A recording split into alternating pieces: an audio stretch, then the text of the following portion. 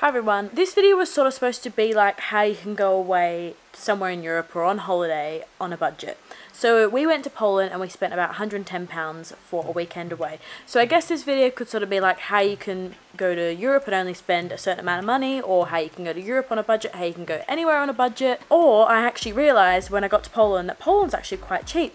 So this could sort of tell you how cheap Poland is, because I sort of run over the different prices of everything. But mainly in this video I'm going to be going over all the different prices of how much we spent on flights, accommodation and transport, spending money, food, all that sort of thing in Poland. But then also I'm going to let you know how we did things in a more budget way. So how we saved money. We tried to go for the cheaper options, so this video is just going to give you some tips on how you can do that. So yeah, let's get into the video. The first thing is the flights. So most of the time I always use Skyscanner, and if I don't really know where I'm going, I'll use the everywhere feature. So if you don't know what that is, you just put your place where you live or where you're going from to everywhere, and then it shows all the different prices for all the different locations. So it'll rate the cheapest to the most expensive, and you can click on those countries and then it will show the cities and their prices.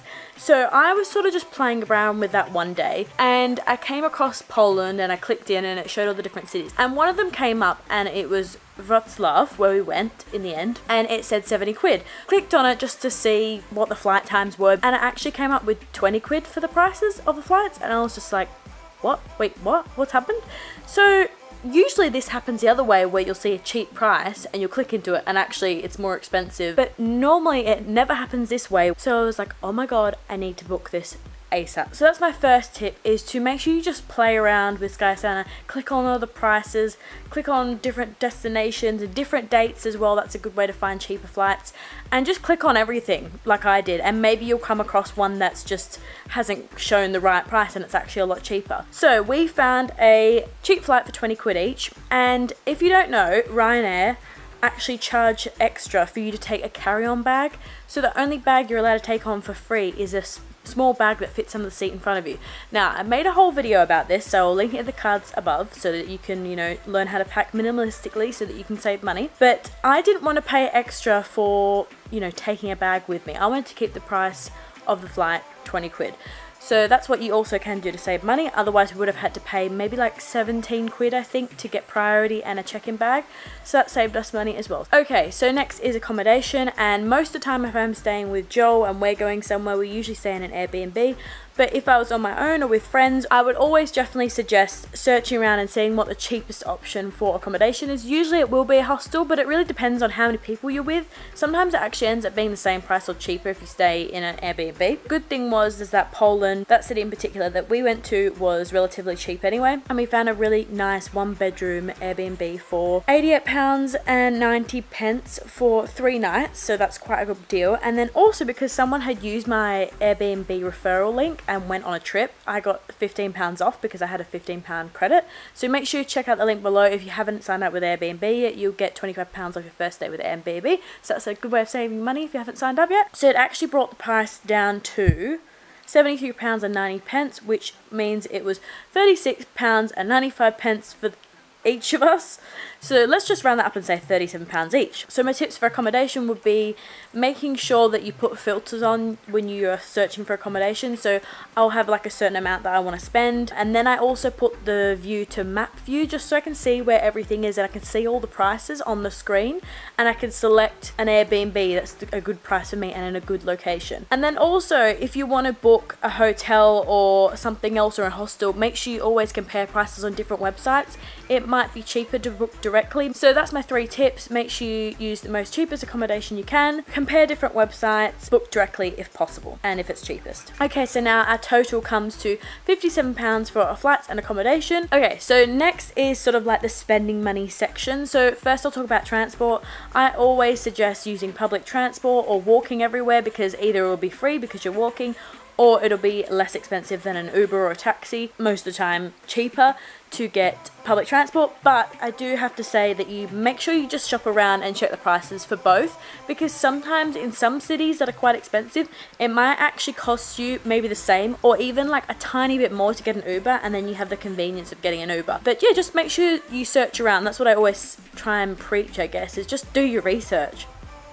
do your research. So when we arrived, instead of taking a taxi from the airport, and there was a bus that went directly from the airport to where we wanted to go, I think we were going to go straight to dinner in the town, and it took about 30 minutes, and for Wroclaw, where we stayed, it only cost us 60p each, so it was an absolute steal, and it was a 30-minute bus ride. So if we're just going to chat about Poland for a second in particular, they use an app called Jackdo Jade, which you can download through the App Store. You can plan your whole journey, so it will show you the trams and the buses as well. So that's what I did, so I knew what bus to get and how much it was going to cost. Next is food, and I mean, this is like the most important thing. So I always try my best to research what are the local dishes I should be trying in a place that I go to, and then also I try and figure out where I can eat those dishes at local restaurants, because they will always usually be cheaper if it's the local dish and it's from a local restaurant than a touristy place. In regards to food, make sure you go and check out my Wroclaw Poland foodie tour as well. I've made a video about that.